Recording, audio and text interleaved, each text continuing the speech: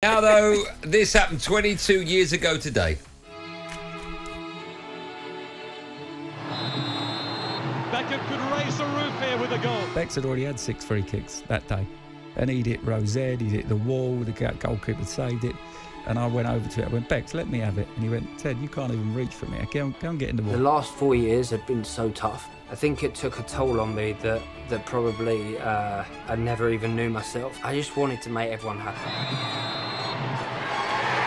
I don't believe it. David Beckham scores the goal to take England all the way to the World Cup finals.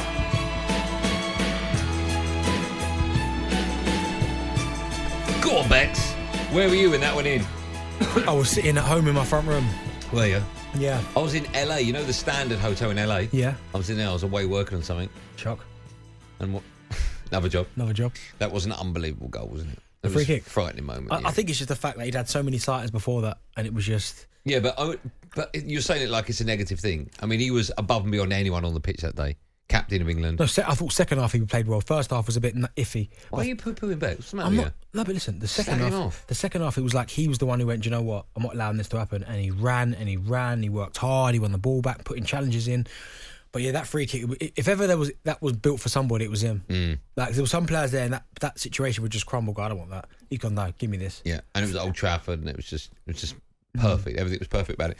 So the question we were going to ask, and we still will, would have pumped David Beckham get into England starting 11 under Gareth Southgate? We'll talk about that in a sec. I'm going to put this out there. I say he gets into any team in the Premier League starting 11, Bex. No. No? What, as in like, what, where? Doesn't matter. I don't know. Doesn't matter. Okay, you put him in, and then you work out where the rest go. Okay, well, listen, I'm telling you now, Liverpool will not drop Salah for Beckham. Yeah, but it's a different position. But no one plays 4-4-2 now, do they? But well, I'll put him in the middle of the park then.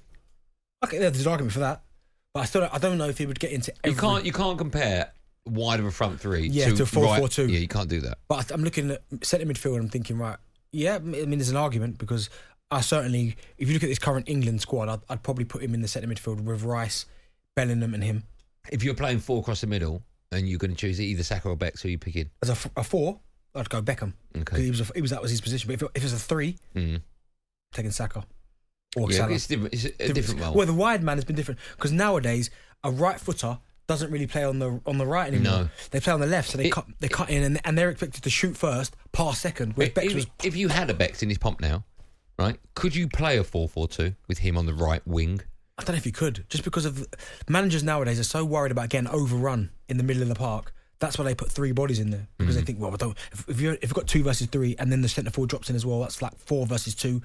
They don't like it, so they tend to try and overload. And then if you've got an inverted fullback going in there as well, you've got no chance in the middle of the park. When you've watched the documentary, I'm 3 out of 4 in. 4-4, yeah. Okay.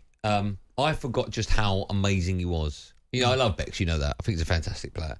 But when you watch that, when you look at the teams he's been in and the players he's played with and the things he did, do you think we not underestimate? Do you think we forget just how great Beckham was? I don't think we ever do because I think because of, like, I think some people, and this is not me being disrespectful to Bex because I think he's a legend, like absolute legend. You're going to slag him off again? No, I'm not. But I think because of what he is in terms of he's not just a footballer, he's a superstar, he's a pop, like he's almost like a pop star, rock star, act, whatever you want, A-list, whatever.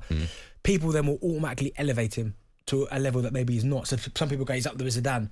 Yeah, well, he's not up there with Zidane, is he? But because of everything that comes with it, you put him on this level. But watching that documentary, like I almost, for starters, I didn't realise how bad the abuse he got after 98, which is disgusting, by the way.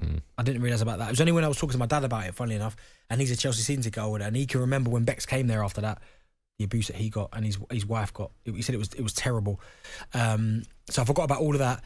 But yeah, I mean, he's just a cool guy, isn't he? Just what a guy he is. And he seems so humble, which is the mad thing. Yeah. In his pomp, yes or no? World class? Benty. No, because do you know what it is? Yeah, I think he had Of course he was world class. Yeah, do you know what, okay, I'll give you it. But my thing is, I just think with that world class tag, we throw that around so much. We do. But like, I've not seen that player since he retired. Have you? What, as in someone who's... On the right-hand side... Well, we don't play 4-4-2, so it's hard. I know, but his passing ability was... His attributes, passing, crossing... Yeah, frightening. Yeah, frightening. League of their own. World class, right? Yeah, World League class. of their own. Would he get into Gareth Southgate's starting 11 is one of the questions we're asking. Would he? In the middle of the park. You go right I spelling put him with in the Bex. middle of the park. Okay. Let's speak to Stuart as a Rangers fan. Someone's put a good point. Go on, hold on, Stuart. So he said someone's put in a great quote. I mean, Tony, he's put we could have Bex in his pomp and Gareth and still pick Phillips or Henderson. That's a very good point. Hello, Stuart.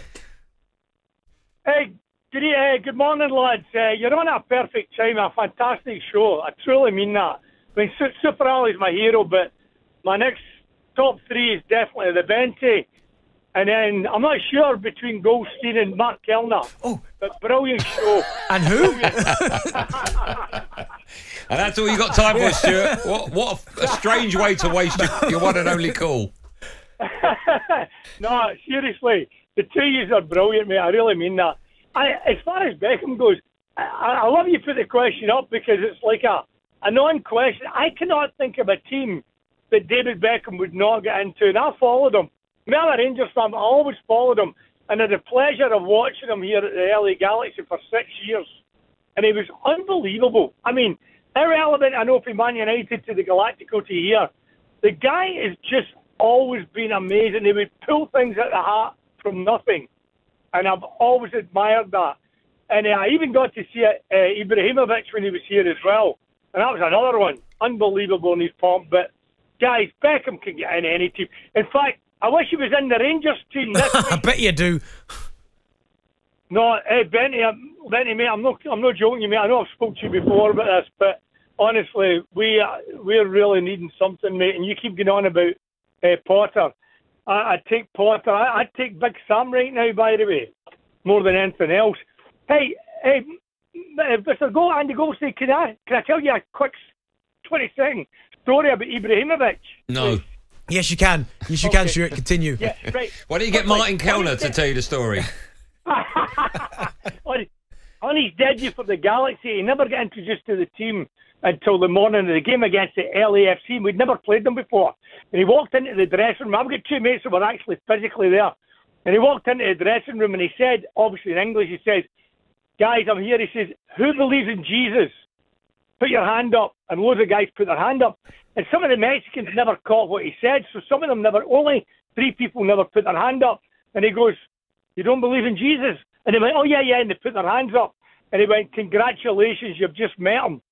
He went out that day. We were down 3-0, and he came on and he scored 2 goals and we won 4-3. If I can remember rightly, Stuart, one of his goals that day was a banger from about, was it a volley from about 30 yards or something? Yeah.